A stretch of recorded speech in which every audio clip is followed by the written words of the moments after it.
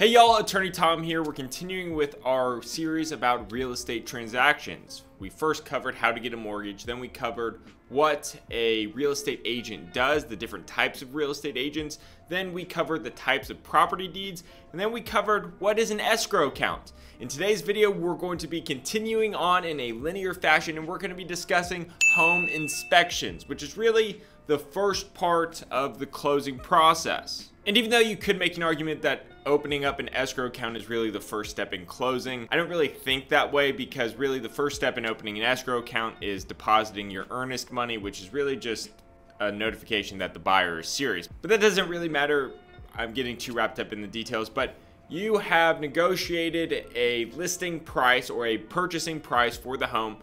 You've opened up an escrow account. Now it's time to get the home inspected. And before we begin, I'm shamelessly asking you to hit that like button. Every time you hit that like button, the video gets pushed out to the YouTube algorithm so more people can see it and our community can continue to grow. I think we just passed 224,000 subscribers. Y'all's support really means the world to me, and my goal is always to make content worthy of your time. The first step in this process is to hire a qualified third-party inspector. He or she is going to come out to the house and perform an independent, unbiased investigation of the house. And at the end of the inspector's investigation, they're going to issue a report to both the buyer and the seller. And this report is very, very important. So my first tip to you is, when hiring a home inspector, ask to see sample reports that they've done in the past. You need to make sure that you're getting somebody thorough. And additionally, most states have a licensing requirement, so you can't just hire anybody. So make sure they're licensed and make sure they do good work. And according to opendoor.com, the average cost for a home inspector is between $350 and $600. And generally, the buyer is the one who's responsible for paying for the home inspector. But it gets better than that.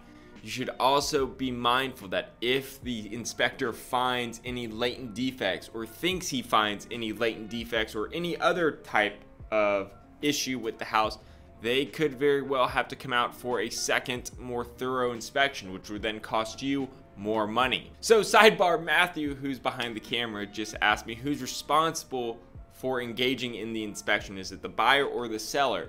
And it really is the buyer, but more so it's probably the bank behind the mortgage. You see, a bank doesn't want to give a buyer a mortgage for a house that has latent defects in it. And more so, even a sophisticated buyer who might be doing an all cash deal would want a home inspected to make sure they know what they're getting into. You could buy a house for $200,000, but let's say it has issues with its foundation, and fixing the foundation of the house would cost $100,000. Well, that's not really a good economic investment. So really, it is the responsibility of the buyer.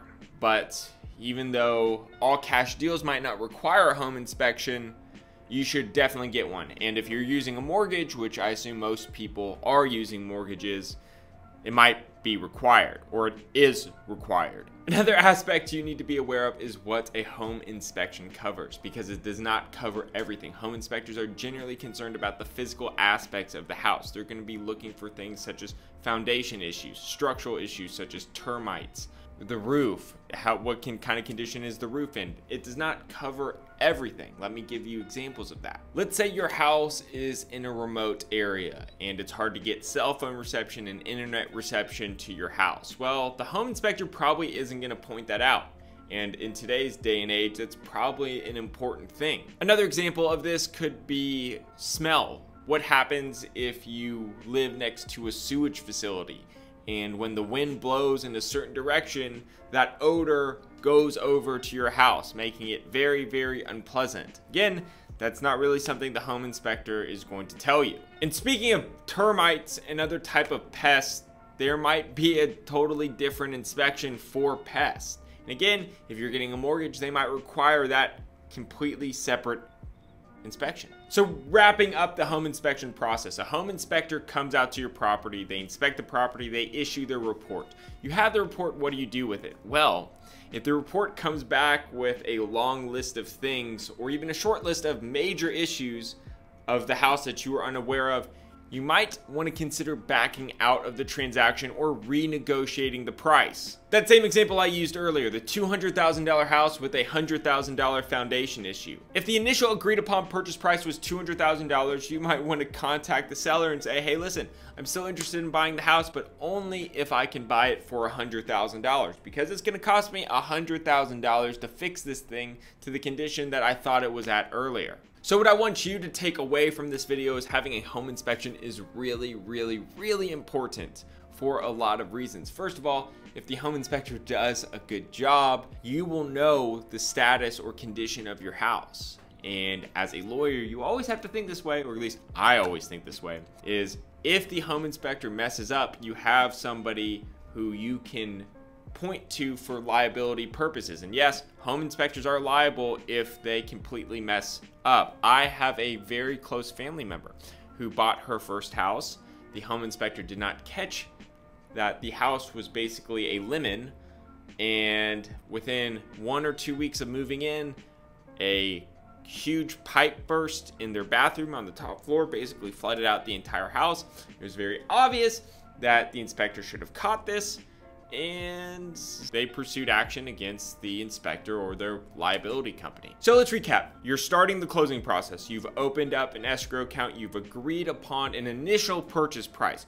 You get a home inspection. After you get the home inspection report, you are either going to decide to move forward, renegotiate the purchase price, or walk away. Expect to pay roughly $350 to $600 for a home inspection, but keep in mind that if additional inspections are needed, you're going to pay more money and the buyer is probably going to be on the hook for the money. And additionally, if you're going to be getting a mortgage, it is probably going to be required.